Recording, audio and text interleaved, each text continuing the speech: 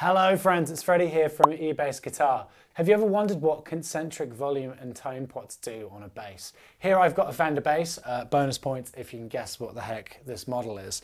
But I've got a tone and a volume, and a tone and a volume, kind of like you get on a Gibson electric guitar, like a Les Paul. So at the moment, everything's on full. Everything's fully engaged. However, I can take the bridge off completely. I've got the P-bass pickup.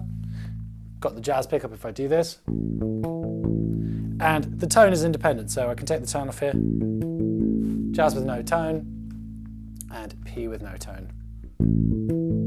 But what's really cool is if I have both the pickups engaged, both the tone knobs make a difference.